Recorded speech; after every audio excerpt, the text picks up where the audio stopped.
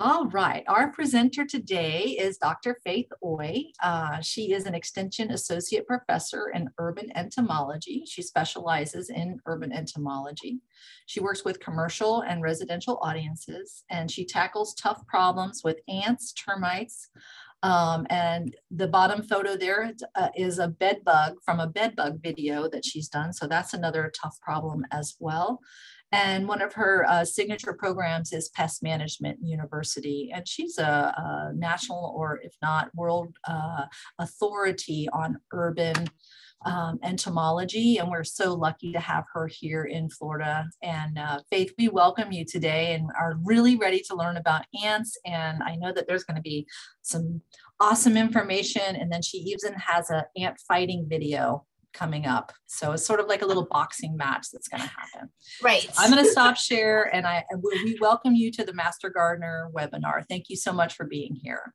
Thank you all for having me. So here's kind of what I want to do here. I have a bunch of content. Okay, there we go.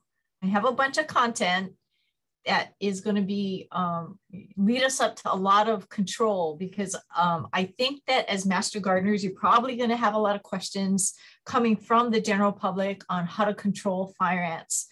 But if you would also put questions in the chat as I go, I'm going to kind of try and look at it and make sure that I can hit upon it as we're going through this presentation.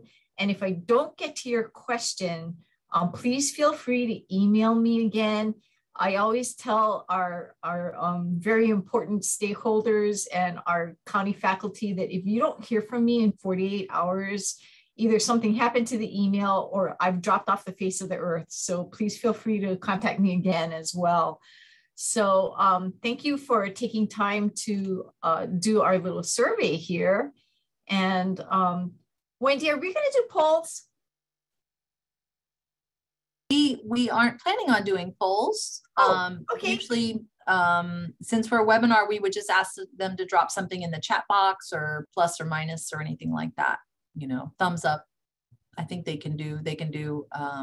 Okay, fine. Yeah. That's no problem. So, I want to first start off by saying I am so excited to speak to master gardeners because I usually talk to the pest control industry and I never get to talk about extra floral nectaries, okay, with them.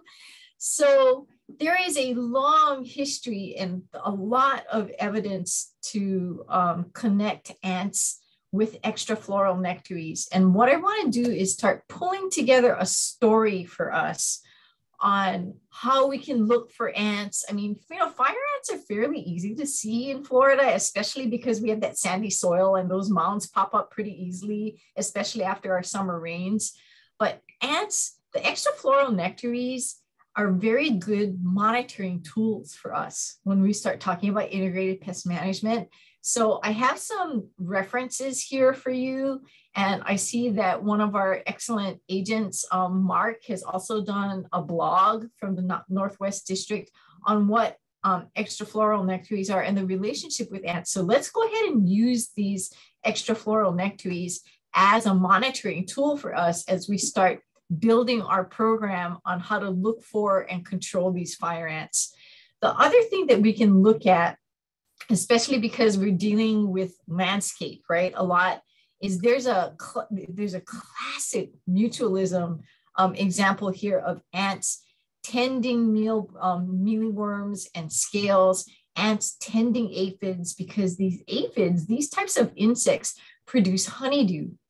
And how many of you guys have heard, I have sugar ants, when clients come into the office, right? I have sugar ants. I put this example here because all ants are sugar ants. That's not going to be helpful to us in identification.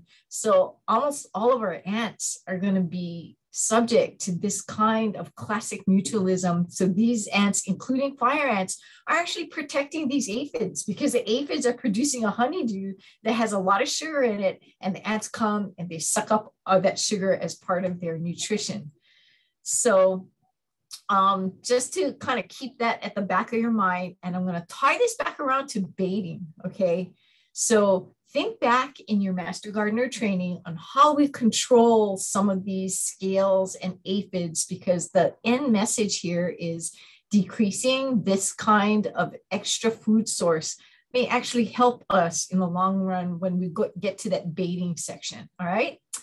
So I'm going to talk to you about fire ants a little bit more seriously now, because they are medically important. And every year we have a couple of folks who die in not just in the state of Florida, I'm talking nationally.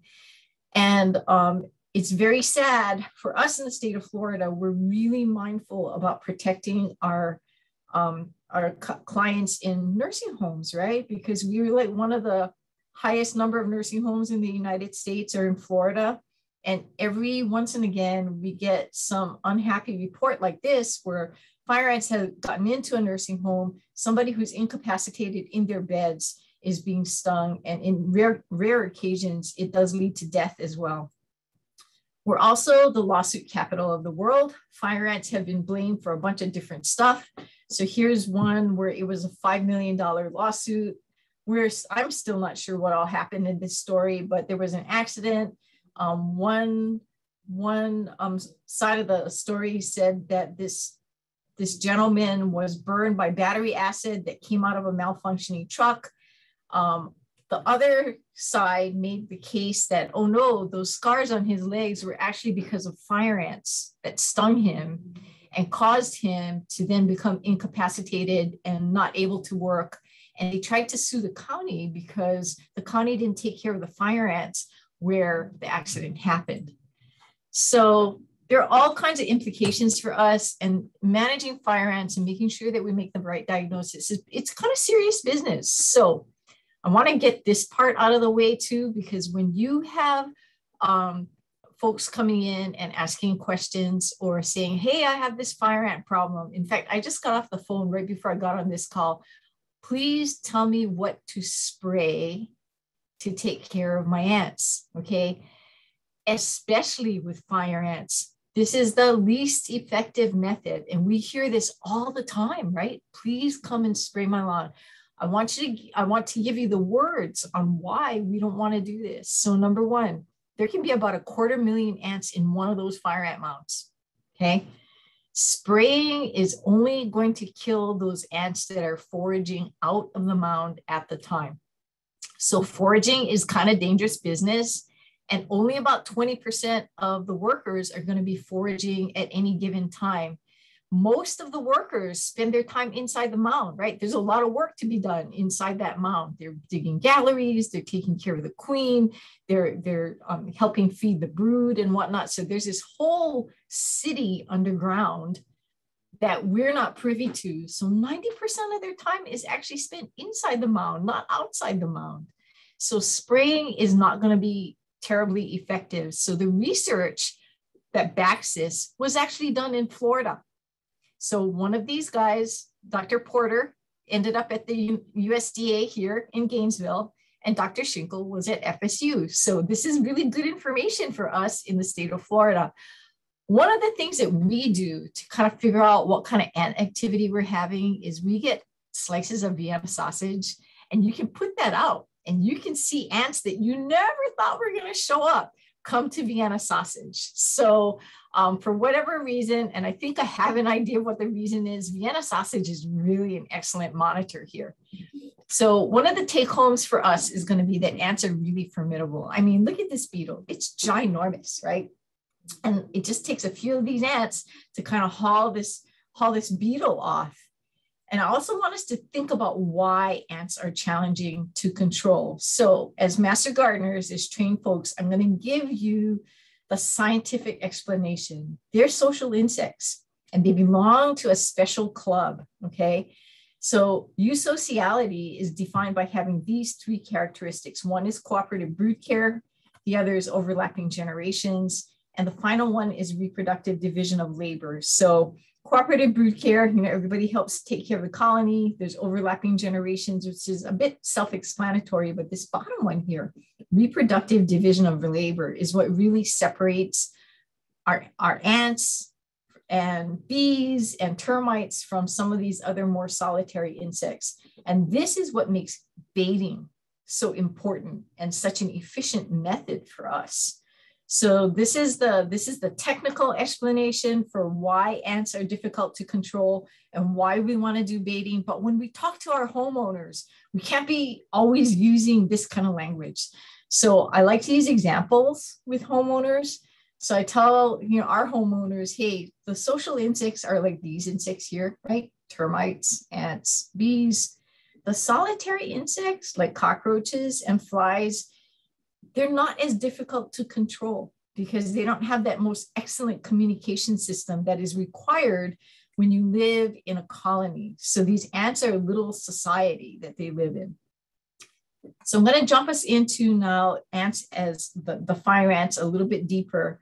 So we, right, in the state of Florida, we're so awesome. We get 3 invasive species a month in the state of Florida. We have the highest number of invasive species of any state in the United States coming to Florida. Now, why do people come to Florida? We generally have a pretty nice climate to live in. And that's also what makes our state so welcoming to these invasives as well. So if you look at the top 100 global invasive species index, there are 5 ant species on it. And we have a lot of them, including the fire ant. So the fire ant came from South America.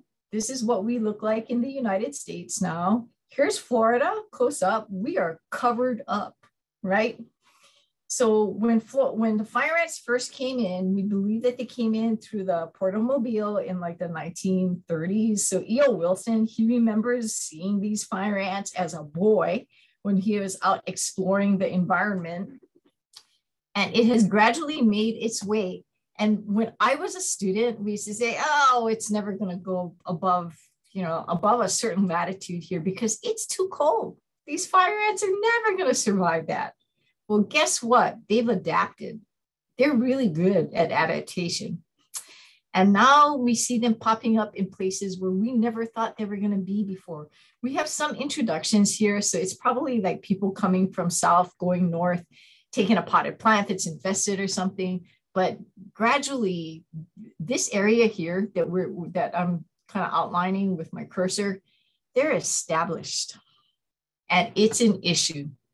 So I put this up as the invasion curve. So ideally for invasive species, what we want to do is prevent them from coming in the first place. We simply have not been horribly successful at that for a number of different reasons. With the fire ants, we're probably here where we're peaked out, where we're using maximum resources. I mean, it's gotten to the point where APHIS has said, well, we're not quarantining this stuff anymore because there's not anything we can do about it at this point. So there's still some landscape quarantines in place. There's still treatment for root ball plants when we send them out of the state of Florida. But by and large, the fire ants are kind of everywhere in the Southeast. It does have impacts on trade. So this science paper came out about, I can't believe it's a decade already, but they actually were able to get a substantial number of samples from 73 sites, several different countries. And what it turns out is that there are 322 unique genetic types. 3 haplotypes are really common in invaded areas, and they're in the US. And now one of our major exports in the United States are fire ants. So we have become one of the biggest sharers of this invasive species, and they can track it genetically. And it has had trade impact with Taiwan and China because they're able to connect where the ants have likely come from. So let's see. Field diagnostics, all right. This is the easiest way. I wish we were in a room. How many of you have not stepped in a fire ant mound yet in Florida, right? So I grew up in Hawaii and we used to run around barefoot all the time. I have not been barefoot since I've lived in Florida because of the fire ants. So one of the things that we would like to do is look at these mounds and determine where they're active. So I get this, right? We like to kick that fire ant mound open and we like to watch them scurry around. So Faith, Catherine, Faith, out of almost 400 people, one person hasn't, and that's Catherine. And I'm afraid it might be bad luck for her to say that. It might happen today. And Clara says one of her first memories of a child is being stung by an ant in Texas. And Cheryl's grew up in Florida and she hasn't. Okay, so a pretty small percentage. Wow. Okay. Well, it's kind of an exciting thing to step in a mound and not know it. Okay. I've done it because I've been out like hunting termites and I'm so focused on looking at the termites. I've lost track of the fire ants around me. So yeah, it's kind of an exciting thing to have happen to you. But what we want to do when we're trying to help our homeowners figure out whether they have a fire ant problem and what to do about it, what we want to do is this. I'm going to shoot over here. And is this showing up okay for you, Wendy? You see these ants? Yeah, I can see them. It looks like it hurts. Okay, so what you want to do is really gently, like usually where we are, and this is right outside the entomology department here. What we do is just pull the little tip of grass here. And what you'll see is these ants bubbling out. And that's how we know this mound is active, okay? But you haven't done it in a way that's going to make these fire ants move their mound. So then you're going to have to go find another location of where they relocated to. The other thing that I want to play this again, the other thing that I want you to notice is when these guys come boiling out of the mound, there are lots of different sizes of ants coming out. And this is a field diagnostic tool that we can use. So the easiest thing is really the mound. And then if you see a bunch of stuff boiling out like that, and you have a lot of different sizes of fire ants, you're kind of certain that you're going to be dealing with something that could sting you. And Sanford Porter, way back in the day, put this very nice slide together of all the different sizes of ants that he's found in that mound. And we call that being, it's polymorphic, right? These ants. And that's a key diagnostic. So if you call in to somebody like me, or you call in to your entomologist, call in to Wendy and say, I have a polymorphic ant in a mound, we're going to have a pretty good idea of what it is. Okay. So if you're really into this stuff, and I know we have some folks in who just love entomology, okay? What we're looking for also is this. There are two nodes between the gaster and the thorax here. And that's just a gorgeous ant to look at here. So even from this blurry photo from the top, I can see that there's enough space between this thorax and this gaster that there's probably going to be about two nodes in there. Okay, so it's either going to be a 0, a 1, or a 2 node there. And hey, Wendy, I'm going to ask you to keep looking at this chat for me, and we'll stop every once in a while. You just shout out to me, okay? What the comments and questions are. There's some good questions. So I don't know if you want to tackle them now, but some of them are really kind of interesting. Do birds and insects eat fire ants? You know, I've heard that they do. So especially with the alates, right? The alate is not going to sting. So they can be eaten. Yes. I don't know if they taste very good though. I bet they taste kind of spicy. Yeah. And Cheryl has a totally organic yard. Do other ants control fire ants? Yes. And I'm going to get there, Cheryl. Okay. So that's a very, very good question there. Okay. And then I know you're going to get to this also about the grits. So should I just wait? Yeah, we'll wait on grits because we have that too. Okay. All right. I'm gonna let you keep going then, Faith. We're doing good. Okay. Oh, and then Linda says her chickens eat them, and I've heard that before. I've heard that too. So, Oh, and then armadillos digging into the holes. Have you heard that? I have armadillos in my yard everywhere, and the fire ants have been pushed out by the big-headed ants. So I haven't taken note this year of whether Okay. that's happening or not. Yeah. And then we had one other person has a question here along the way. What type of sugar is in the honeydew that they're consuming? Is it a fructose or a sucrose, or is it a specific kind of sugar that the ants are after?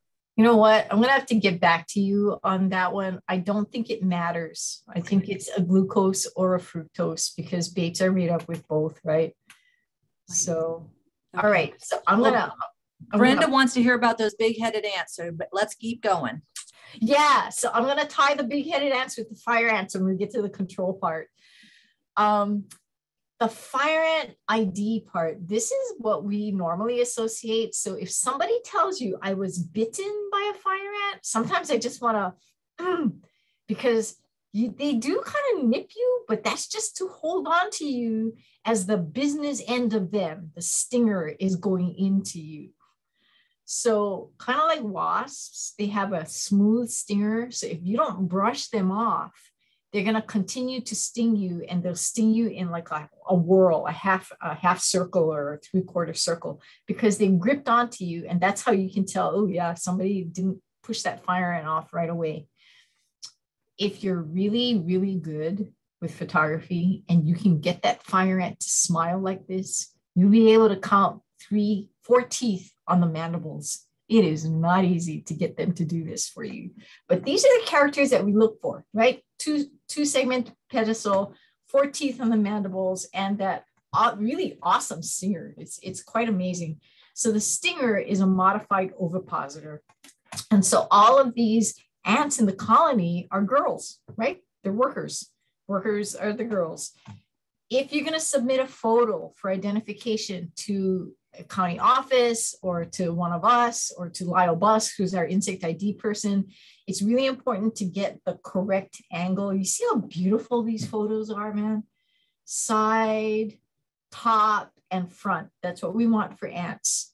We took these. I didn't take these. Somebody took these on this really expensive auto montage system. It takes pictures in layers, so everything is all in focus.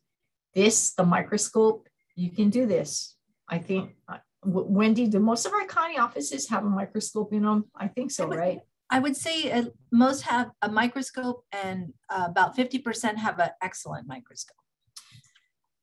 Okay, so here's the other thing that we can do. Oh, before I get to that part, it's really important to get those characters. So this is an example of one of my guys. He calls me, he goes, you gotta bail me out. I'm traveling, my wife's freaking out. And he sends me this picture. And I was like, I can't see what that is.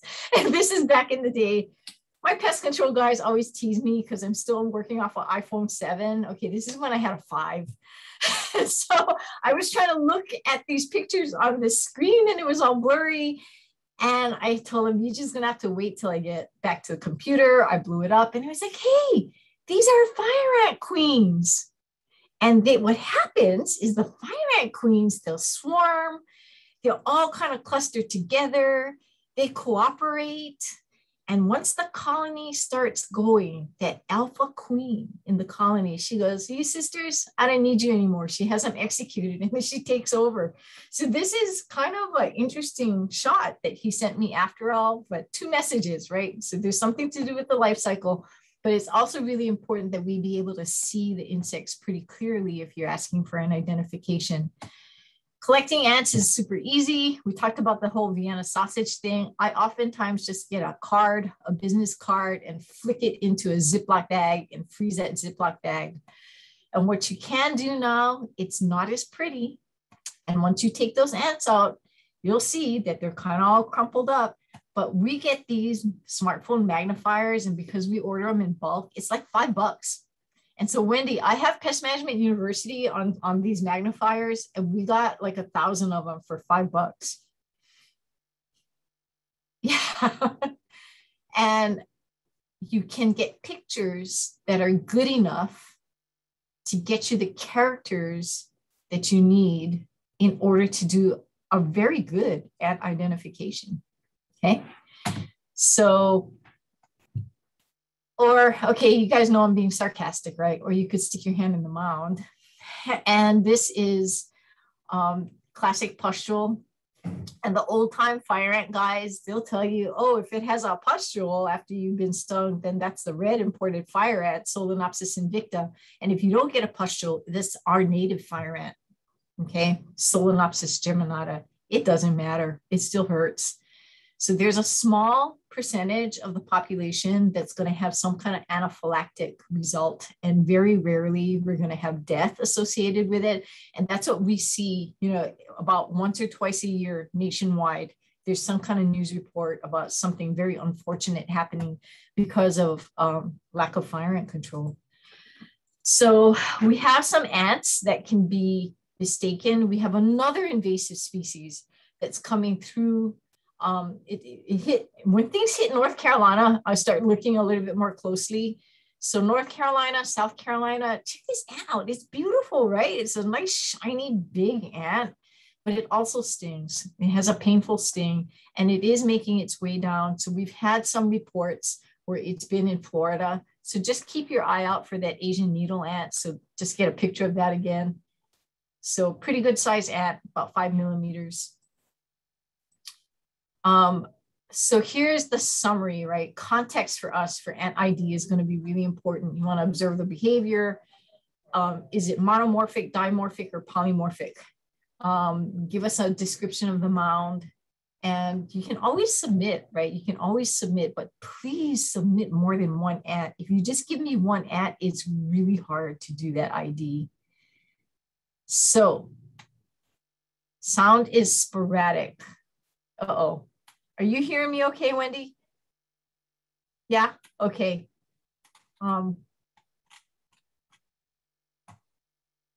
What is the common denominator in these pictures here? What do you see?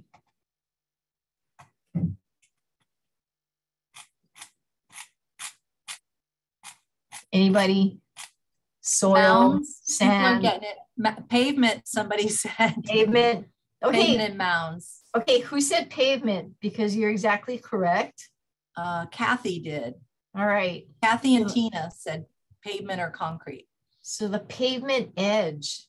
So these pavement edges work as really good monitors for us. And there's a reason why these fire ants tend to congregate at those pavement edges, especially in the springtime. It's a heat sink.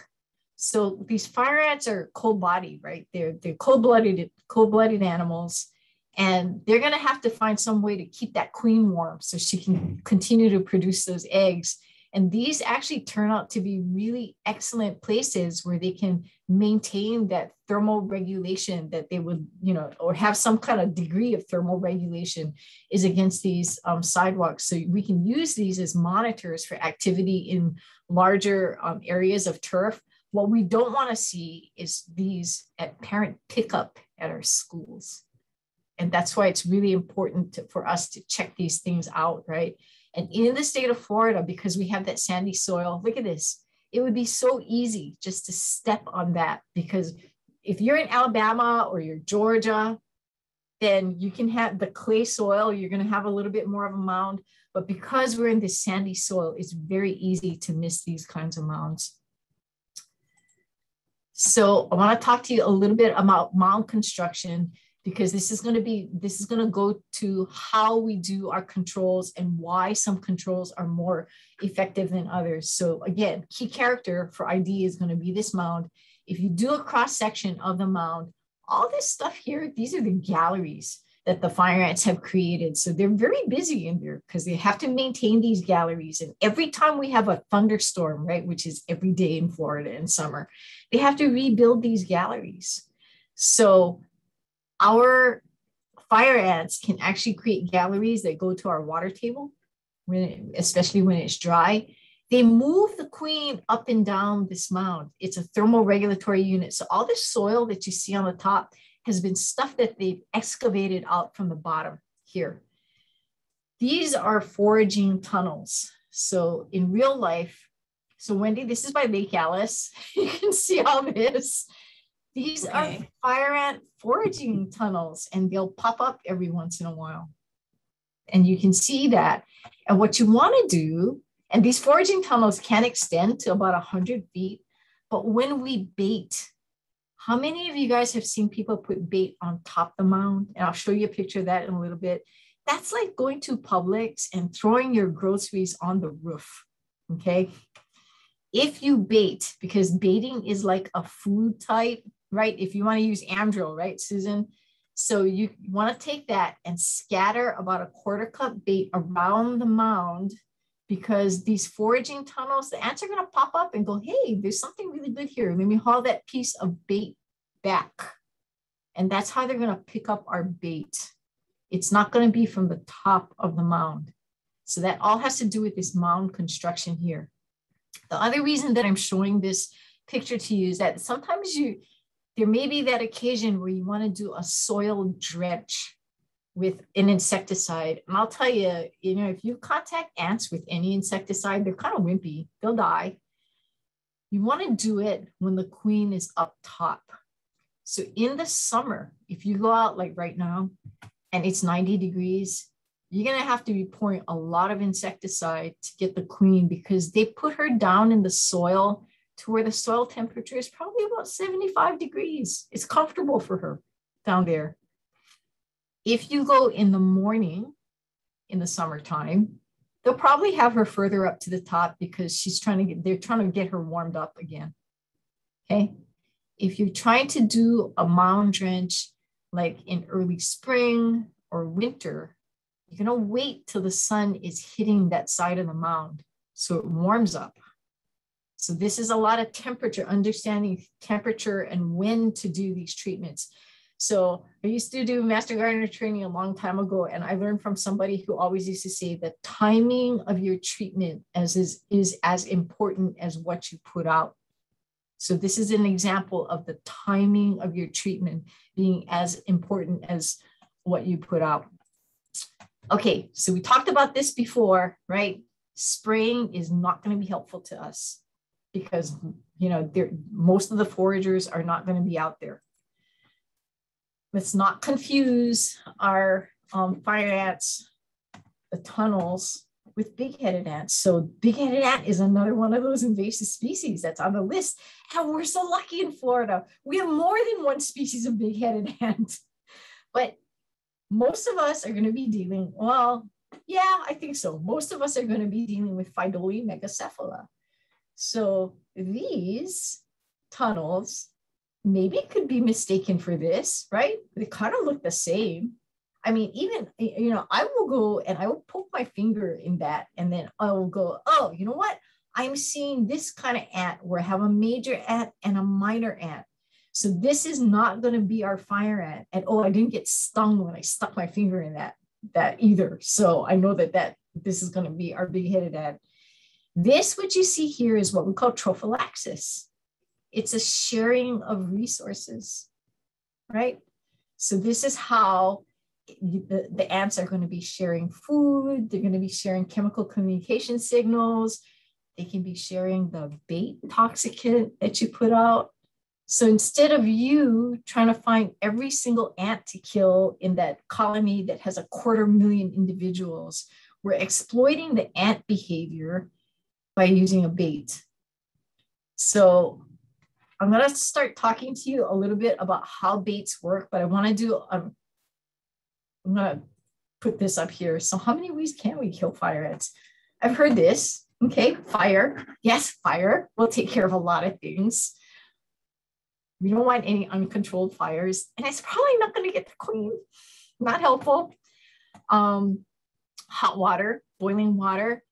My husband's, one of our friends tried to do this because they wanted something natural, and he got a really nasty burn. So there are risks to, using boiling water, but it also will kill your grass.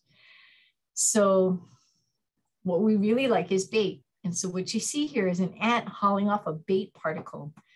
The way that our baits work, especially fire ant baits, I'm talking about fire ant baits in particular now, is the toxicant is mixed in a soybean oil. And the soybean oil is put onto an extruded corn grit. And when the ants pick that bait particle up, they're taking it back to the colony. Are they going to eat it? They're sucking the oil out, okay? So I know that corn grit kind of looks, that extruded corn grit looks like the grits that you can get from Publix, okay? But it doesn't work. Our ants don't eat solid food. So what happens is they're taking this grit back, this extruded corn grit that has our toxicant on it, back to the colony, and they're sucking out the soybean oil, sharing it with the colony. They may also be putting that corn grit particle onto the third instar larvae that has the equivalent of an external stomach. And that mature larvae has an external stomach with digestive enzymes that start to break down the solid food particles. Adult comes back, sucks up that liquefied product, and then they go back and they share it. So it's a kind of cool system, and you may as well exploit the ants, the ants' behavior in order to help you get control. So I talk about this a lot with pest control folks, and it's too much for homeowners, okay? But this is just to show you that, you have chemicals and you have choices, and they have a lot of chemicals too. And they're really good about getting around some of the things that we do. I did want to point out this here to you about the trail following pheromone and alarm recruitment pheromone. So if you step in a mound and you smash those ants on you, the alarm pheromone that comes off of these females says, hey, sisters, I'm in trouble. Come and help me. So, you can brush those ants off, but you should be moving out of the area too, because you don't want more ants to be coming up on you. Don't stand still where you're at. I love this one. Ants are just like way cool. I mean, I could do a whole semester class on this, but get this, at least in some ants, that trail following pheromone actually provides like a memory component to where food is. So sanitation is really important for us when we're talking to homeowners about integrated pest management. And yes, the fire ants can come into our house. So Wendy knows we have a training facility down in Apopka where we take pest control folks. We had fire ants move in to the house because we didn't have it. We didn't build it real tight, right? So yes, fire ants can come indoors, and we want to use integrated pest management. So we want to stop our pests. We want to inspect and monitor for pests. We want to identify those pests and then have a game plan. And so we're going to talk about the game plan part now, but it's also important to go back and evaluate. So IPM is this process here, and here are our tactics. And I'm sure that you've heard the whole IPM talk many, many times. It's not just one thing. And it's also been called common sense pest control. And part of it is going to be that sanitation part. So that phone call that I was on right before I came on this meeting, that the guy that I was talking to, he's like, oh, I need to take out my trash. I can see them trailing in right now. It's like, yes, you need to do that and wipe the trails down. So pros and cons of individual mound treatment. So back in the day, and I've been at this for a really long time, there was this really stinky chemical called orthene. And I don't know if Wendy's going, yeah, this is an orthene treatment. Oh my gosh. All we've done is put this stinky old treatment on top of the mound and given a signal to all the ants inside that something really bad has happened to their house. They should move. And that's what happens, okay? If you're gonna do this kind of dust treatment, there's a way to do it. This is not the way to do it.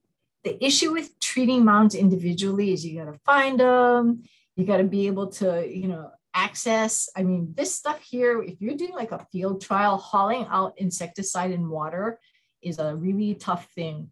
What we wanna do is bait. We wanna bait on a good day to have a picnic, okay? So that's gonna be between 70 and 90 degrees. And you can decrease that colony by a lot, okay, by doing baiting. You want to do it not within 24 hours of a rain. And the reason is those ants are going to need about 2 hours to pick up those granules and transmit it through the colony. So if you have irrigation going off when you're trying to bait, that can always be an issue.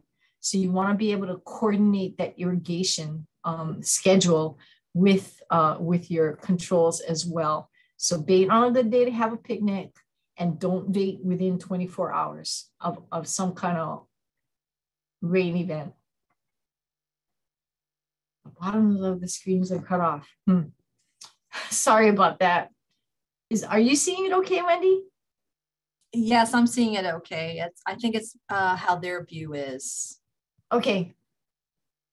So this is my walk up to the entomology department. We water our walls. Okay. That's not a good thing to have. They really cut back a lot of this here. But, you know, if you have irrigation, you might also want to have, you know, allow some drying time before you do a broadcast bait is the point of this. Calibrating equipment is kind of important. We know that most people are putting out 3 to 5 times more than they need. And then after a couple of days, you want to go back and do some kind of, you know, check it, pull that grass, see if the ants are still bubbling out like what we saw in the beginning in that video. That's not what you want to do for fire ant treatment. I see this all the time. This is on an IFAS property, okay? This is not going to be really helpful. Again, you want to bait around the mound about 1 to 3 feet out. That's how we want to do our baits there. I am going to let you screenshot this stuff if you want to, but this point is all ants eat sugar, okay? These ants here are red imported fire ant and our southern fire ant. They're kind of like the pigs of the ant world. They eat everything going across. Our big-headed ants eat fire ant bait. So if you have a big-headed ant problem, you could also put on a fire ant bait and take care of those big-headed ants, that other invasive species. So here's my list, Wendy. I haven't done my recommendations yet, but here it is. My pesticide recommendations. These are our baits. You need to be really careful about where you want to put it out. If it's going to be urban, and I'll send this talk to you, Wendy. You can have it. The urban non-crop versus agriculture. And then I have a little comment here about how long it's going to take for these baits to work. Now, I left this way because our baits are changing all the time. You may be able to find these on the market, but the manufacturers are no longer supporting it. So there's always a little bit of time where you're going to find products that are out there, but they're no longer on the manufacturer's website. Just make sure you follow the label, okay? This is a really good question from Brenda. Is bait toxic to pets? I wouldn't let my pets eat it on purpose, but it has much less active ingredient in it than any other control product out there. And if you look at the labels, I don't want to say it's not toxic, but it's really not something that we usually run into. So about 20 years ago, they did the USDA folks did a calculation that if you bait, it's about a 99% reduction of active ingredient into the environment compared to actually doing like a drench or putting out other insecticides. So that's a little bit of a roundabout way to answer that question, Brenda. My dog will try to eat the bait. How long after baiting might be it safe? Again, I'm going to refer you back to the pesticide label for instructions, and I would look at any directions that talk about re-entry interval, okay? Because it's going to vary depending on product. How do these chemicals affect other insects? Not much, except, Cheryl, like I said, the fire ant baits will actually also control the big-headed ants.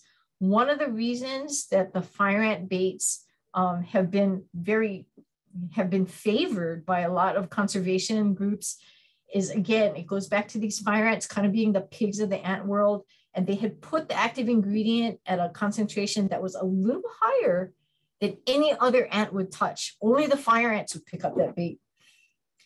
So there's a little bit of science behind that. Storing the bait is important too. Joe, you just were reading my mind, okay? So if you open a bait container and you leave it sitting in the Florida sun for a month, it's going to be like rancid potato chips because it's oil.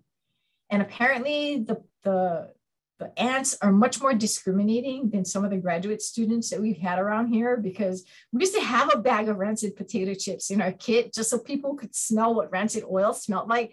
And I don't have it anymore because a long time ago they ate those chips and I was like, I'm sorry. So yes, storing the bait is really important. All right, so ants are omnivores. They're gonna diet switch. Just know what they're feeding on, during that that particular season. And then I want to talk a little bit about this nutrient partitioning. So again, just going back to this trophallaxis being really important for us to effectively distribute baits through the system here. Okay, this is what I wanted to get to, fire ant grits. We have a lot of our homeowners who go, I'm going to get grits because it's organic, right? You can get it at Publix for like $1.99 or something. I'm going to sprinkle it on the mound. And you guys know the rest of the story. The ants are going to drink water after they've eaten the grits, and the grits are going to expand and the fire ants will explode. It's a very compelling story. I kind of like it myself, except it doesn't work that way. So here's a side view of ants and the crop where all the liquid is stored here. Check this out. Aren't they pretty? So you can tell when they're feeding on something because they're pretty transparent, and you can see that, this sugar water here is quite appealing to these ghost ants. Kind of works that way with our fire ants. But this is the reason that fire ants and other ants don't eat solids. Okay, so this is, I don't know how this kid did it, but this is a cross section of an ant head. And he was actually able to cut the pharynx and esophagus of the ant in half so that we could see it. And if you go further down, you see all these hairs here, the cilia. All these cilia catch particles that are as small as a virus. And that's why they don't eat solid food, okay? So, Wendy, can I have 2 more minutes to finish up? Are we doing okay? You're doing great. And I think we're probably going to go over if you'll be patient enough to handle these questions. So yes, please, sure. Please rock on. And some people have asked to see some slides over again, so we'll have to do that too. Okay, no problem. So some of you may have heard about the biocontrol efforts, right, that are going on.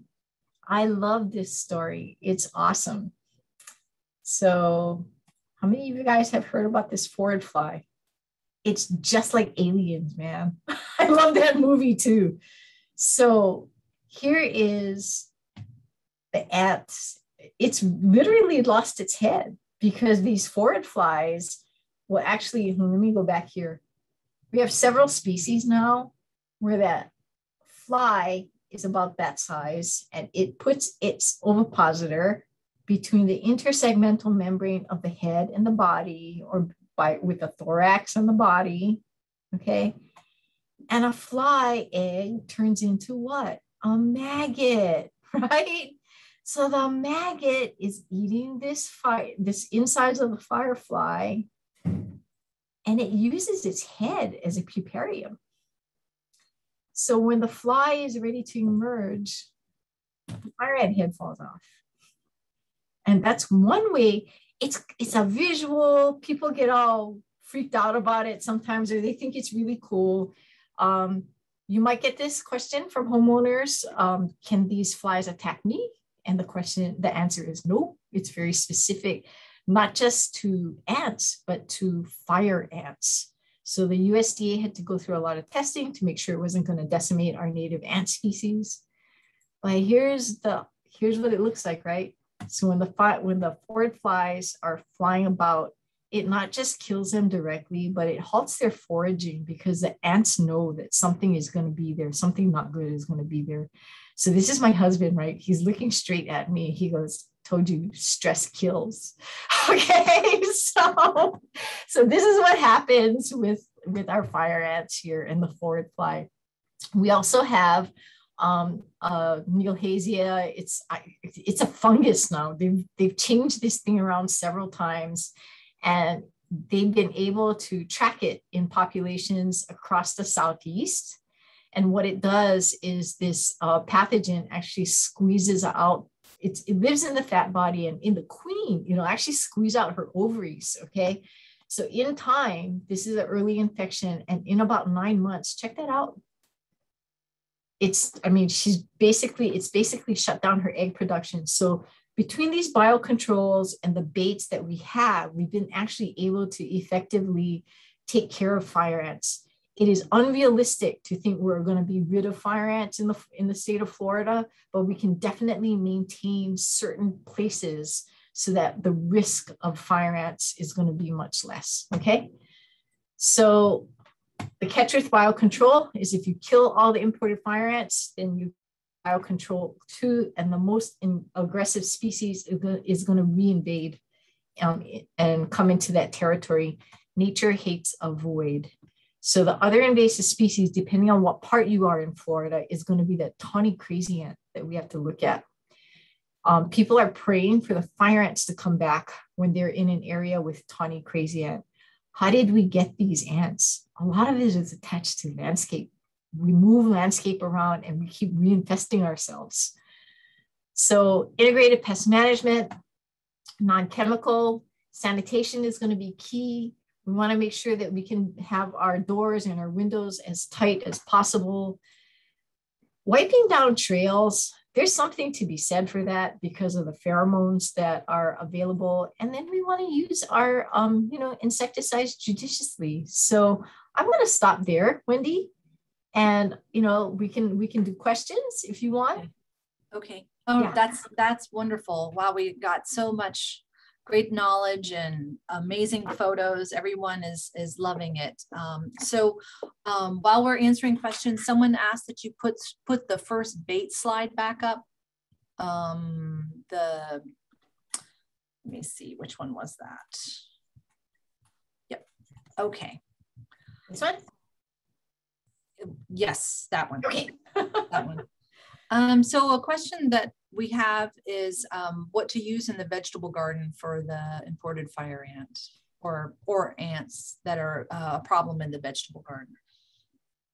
So here's what I recommend. I don't like putting anything in my vegetable garden, but because these ants can forage 100 feet away, right, from where the colony is, you can put it in the path to the garden and they'll pick it up. Does that make sense? Yeah. Okay. And that's sort of our master gardener recommendation. The other recommendation too is that if you find out that someone has used Amdro or a strong bait in the vegetable garden, that remind them that that's a problem and that's off label and those veggies probably should not be eaten. So just to let them know that. So Tina McIntyre, who we all know and love down in Central Florida, has asked, what about the gel baits? So gel baits work well for ants in general. It's a matter of how much bait you can put out with a gel bait. So some of the gel baits are more expensive, and that's why a lot of these pest control guys or even homeowners, right, you can put out a granular pretty easily. There was a paper that came out this year that talked about how the gel baits, the more viscous a fluid was, the harder the ants had to work. So they became disincentivized to feed on things that were harder for them to suck up. So liquids actually work okay, especially this time of year. But for fire ants, man, those amdros, the amdro type baits tend to work really well. It's just taken up in that soybean oil and they love it.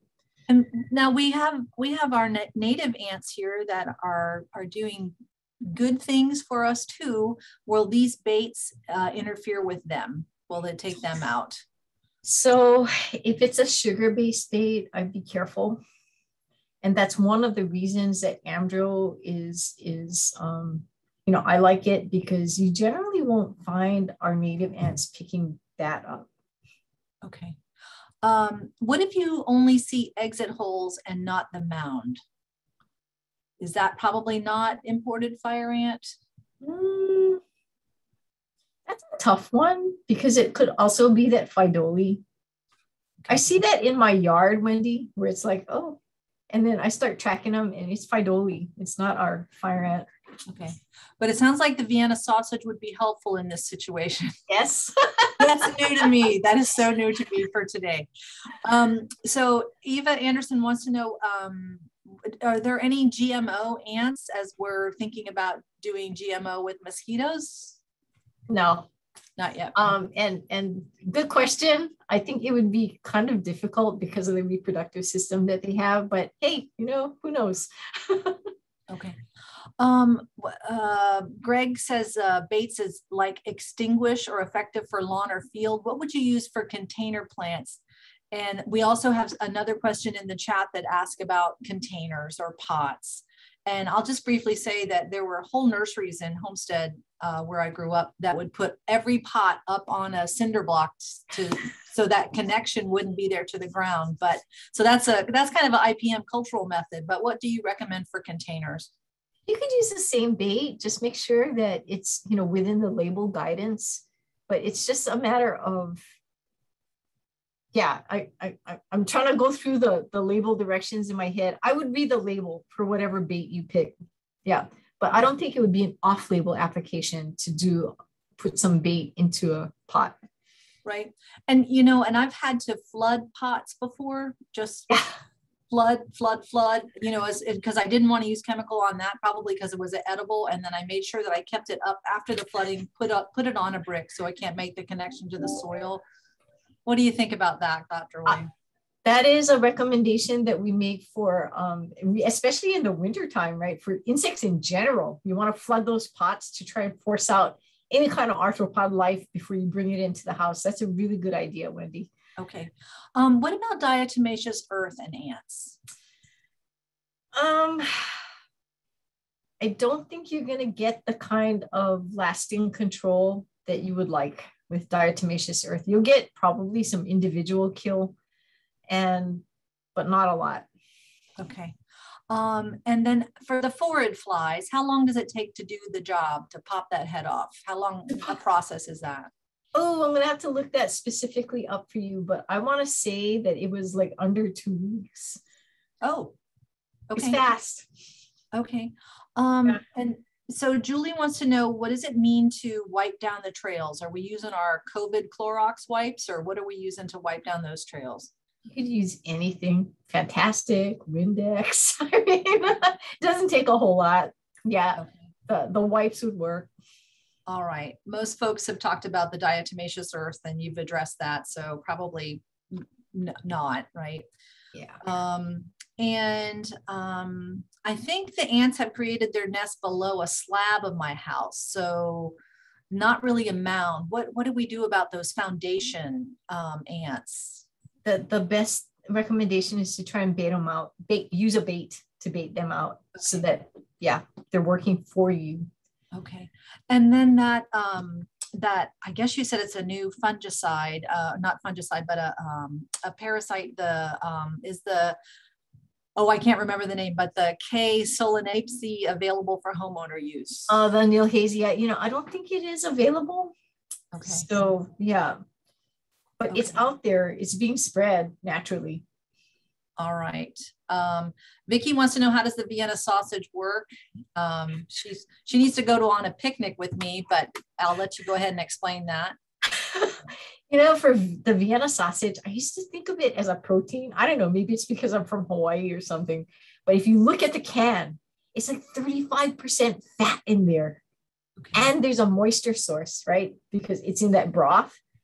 So that combination somehow seems to work really well. Yes. Yes. All right. So we actually had a couple of questions about the slab. In a mound, what is the ratio of male to female ants? Do you know?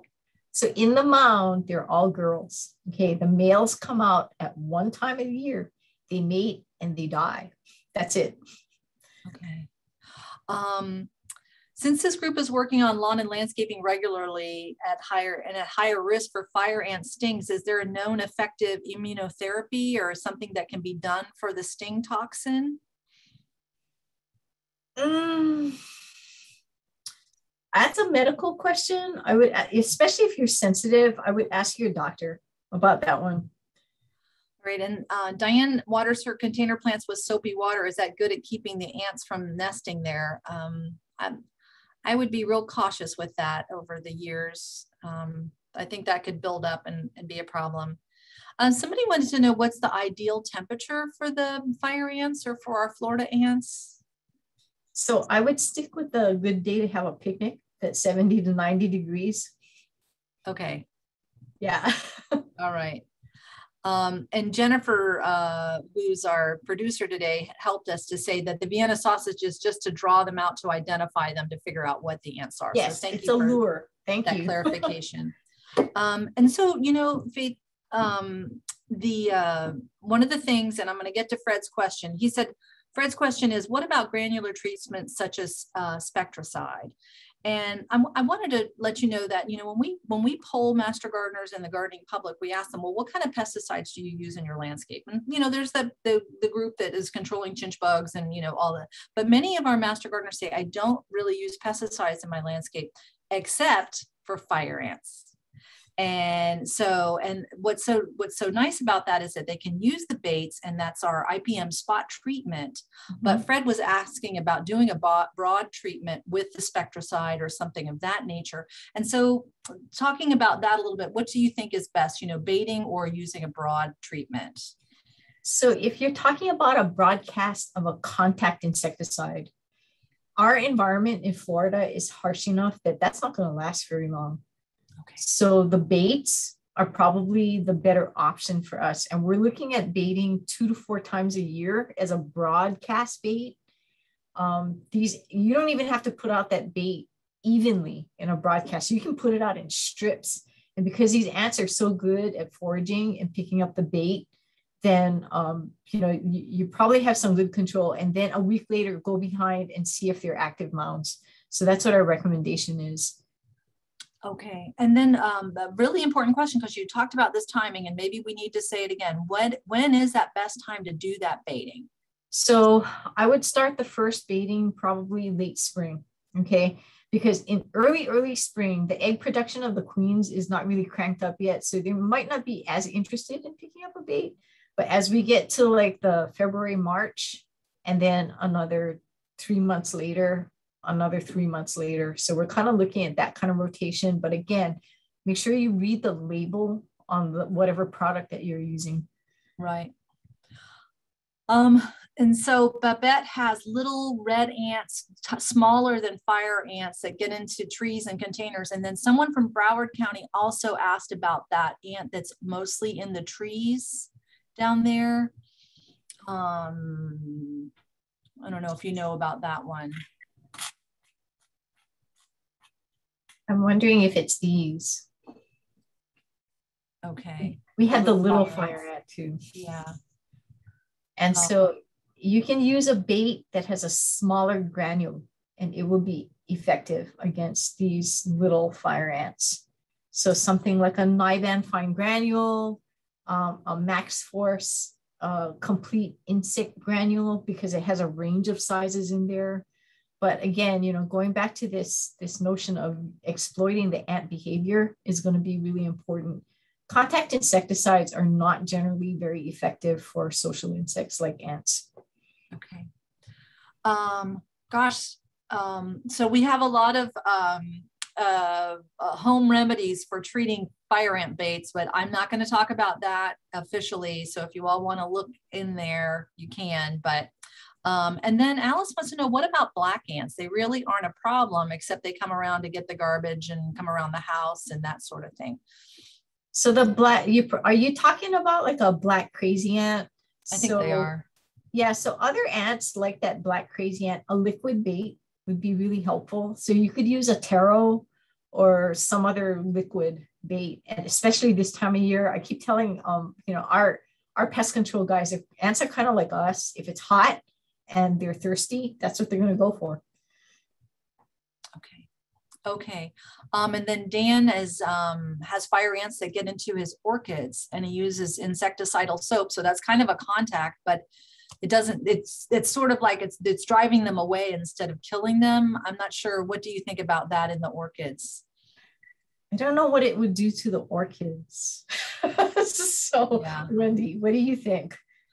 I think that's probably more the liquid and the drowning and maybe knocking out that trail a little bit. But it's interesting for me, Faith, sometimes I feel like they're coming in for certain things that the roots are exuding, or, I think really close scouting helps so much to start a problem when it's small before it can get any bigger. Right. So just scouting those really quickly. And somebody mentioned coffee grounds to work for control. Is that? Yeah, I've heard that before, but I don't know that it would be very effective. Okay. Yeah. Okay. And then Rachel says, I've heard that the ants that live in a single volcano-shaped mounds actually eat and destroy fire ants. Is that true? You're talking about pyramid ants. Pyramid ants. So pyramid ants are predators of fire ants. And so we run into folks who say on lawn care side, right? I want you to eliminate every single mound on my grass because I don't want to have any blemishes in my grass. But when you do that, you're taking out your biocontrol too. So yes, pyramid ants can be biocontrol for fire ants. Okay. And the ghost ants are, when they get in pots, would the bait work on the ghost ants? Yeah. And again, that one for ghost ants, I would use this time of year, I would go with a liquid. Okay, good. So Faith, I think we're getting close to wrapping up here. Are there any great publications or Ask IFAS documents that you would recommend for the master gardeners to really rely on? So there is a fire ant document on EDIS. Okay. That was put together by the Fire Ant COP for E-Extension. That is quite good. Great. And that is, let me see that, let me check that one out. Yeah, and so if you just go to Ask IFAS and type in imported fire ants, you're going to get a lot of great information there. And so that's a good one. And I did want to mention something else, Faith, because the time, and Jennifer just put it into the chat box, that great document.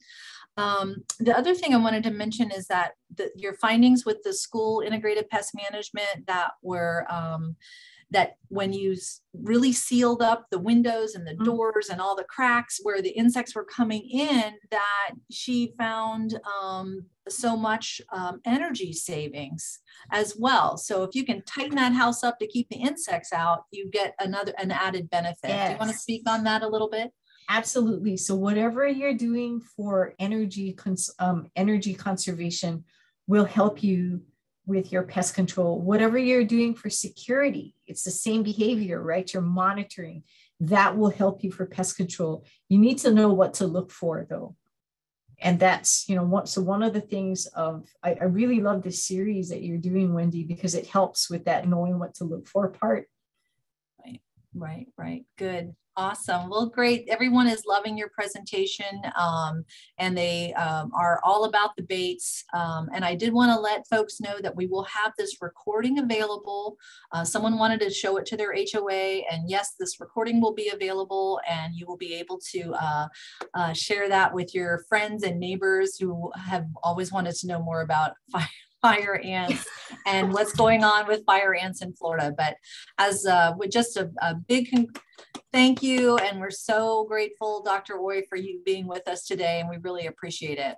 So thanks so much. And if you have any questions for Dr. Oy, you can always email her directly. So thank you, everybody. Thank you. Bye. Bye-bye.